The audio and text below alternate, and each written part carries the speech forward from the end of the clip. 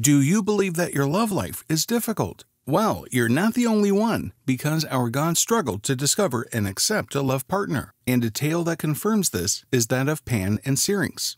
So, in today's video, we'll dive into their story and you be the judge. Pan was the goat god, the forest's patron deity. Although there are conflicting theories regarding his origins, many scholars believe that he was the child of Hermes and Penelope. According to legend, Penelope had 108 lovers while her husband Odysseus spent 10 years making his way home from the Trojan War. Hermes was one of these suitors, which led to the conception of Pan.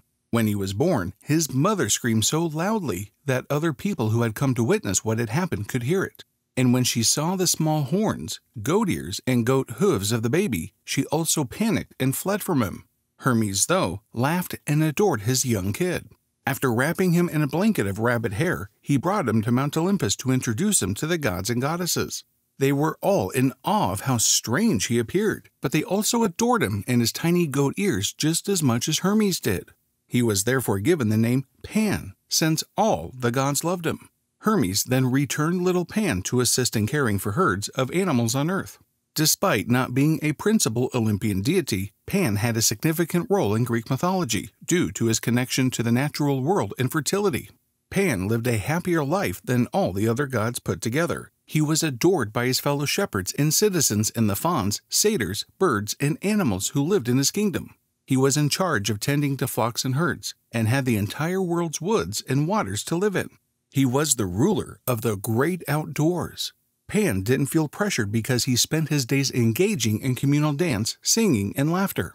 The fauns and satyrs resembled him in that they all had small horns and sharp, furry ears above their eyebrows. They appeared to be no strangers to anything wild. They ate wild grapes and the nuts that every squirrel was willing to share with them while sleeping in the sun and relaxing in the shade. However, this Greek god had a dark side as well. Ironically, the playful Pan is where the word panic comes from. The travelers were often scared when they met Pan because this deity enjoyed strolling through the gloomy forest. Even armies could be scared off by his booming, commanding voice. As soon as they heard him yelling, the warriors left the battlefield. The Athenians thought the victory over the Persians was mainly due to Pan's terrifying voice. Later, they constructed plazas, erected sculptures, and planned big celebrations in his honor. Pan was only upset about one thing. Despite having so much love, he was unable to gain the love of any nymph, and thus he was constantly pursuing them. It is also interesting that Pan and sex are essentially inseparable. He is a passionate god and the patron of sex performed solely to gratify one's sexual desires. His stories are full of conquests and love affairs, yet lack committed relationships, in keeping with his contradictory nature. Although Pan is frequently associated with instant gratification and living in the moment, the ancient Greeks also saw him as a symbol of the grief, regret, and loneliness of such recklessness. He is even frequently seen with an erect, unlike many other representations of the male gods. This is noteworthy because huge dongs were seen as symbols of traits like folly, desire, and horror in the ancient world, whereas small shrimps were more highly regarded culturally. As a result, while images of the gods in ancient Greece being nude were prevalent, those with pulsating organs were not. Pan was a sexual deity, though not in the ways that were acceptable to society, as evidenced by the fact that he was frequently shown to have an erection.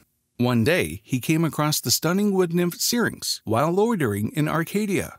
Syrinx enjoyed bow and arrow hunting. She was racing to hunt with Diana and was just as quick and attractive as any bright bird one would like to catch. She caught the attention of Pan, who later fell in love with her. Pan hastened to tell her what he had just thought, but when Syrinx turned, she saw the god's two tiny horns on his head, together with the shaggy hair and sparkling eyes, and she sprinted away down the path in fright. Pan followed, pleading with her to pay attention. Syrinx, who was growing increasingly terrified at the sound of his hooves, ignored him and continued to run as quickly as possible until she reached the bank of a river. Pan pursued her relentlessly till the nymph finally jumped into the river. She cried out to her sisters there for help, and when they saw her suffering, they were moved and transformed her to a hollow river seed. Syrinx begged Zeus to save her desperately, and Zeus responded by changing Syrinx into a reed. Syrinx vanished like a mist as the goat god approached her and opened his arms to embrace her, and he suddenly found himself holding a group of tall reeds. Poor Pan. Every time the air disturbed the reeds, it made a delightful little sound, an unexpected melody. Pan smashed the reeds to pieces in a fit of wrath. He was, however, soon overcome by regret. He cried and kissed the broken reeds. He learned that his breath could make sounds from the reeds as he kissed them. Pan heard it and was somewhat comforted. "Is it your voice, Syrinx?" he said. "Shall we sing together?" As a result, he created a musical instrument from the reeds bearing the name of the missing nymph. He blew across the hollow pipes, and they made music. Even though he termed the instrument Syrinx, it will always be known as panpipes or pan flutes. Pan carried his beloved Syrinx wherever he went, charming gods and mortals with his melodic notes. The instrument remained the god's constant companion from that point on, and became one of his identifying characteristics. This was but one major story of Pan, who has been represented in a variety of ways. Around 500 BC, he was first depicted as a goat standing upright on his hind legs on Greek pottery. In later works of art, he grows a human upper torso and head while keeping his goat horns, and he frequently hangs out with maenads and satyrs. Pan's nature, which has always been paradoxical, an uncivilized god in a civilized world, instead lends itself to this evolution. He has always been the shepherd, the protector between the civilized world and the wild. However, he has also had certain feral traits. Similar to how a goat could never be domesticated.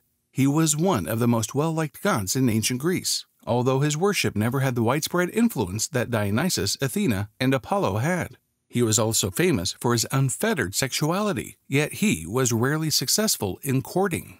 In all, the story of the Greek god Pan and the nymph Syrinx is one of unrequited love and the creation of a musical instrument. What are your thoughts about this love story? Let us know in the comment box below. Also, if you enjoyed watching this one, make sure to smash the like and subscribe button so you don't miss out on our future uploads. We'll see you next time. Until then, stay mythically mad.